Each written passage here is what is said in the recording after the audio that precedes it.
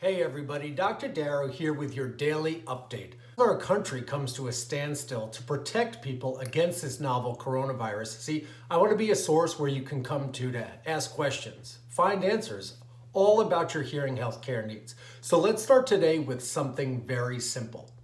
What is the most basic way to understand hearing loss?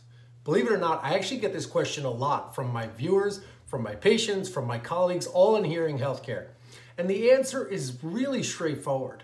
Hearing loss is a progressive and degenerative disorder, which compromises all those neural connections from ear to brain. But what's more complicated is understanding exactly how this breakdown affects the patient. So, number one, the neural breakdown results in tinnitus. Nearly every patient with hearing loss will also have tinnitus. Number two, a compromised system will lead to auditory deprivation, where you begin to miss parts of what other people are saying, especially in background noise.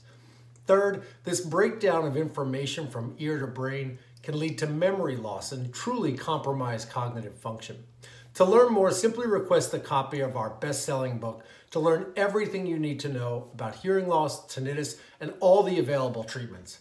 I look forward to visiting with you each day as we all get through this together. And as always, take care and stay safe.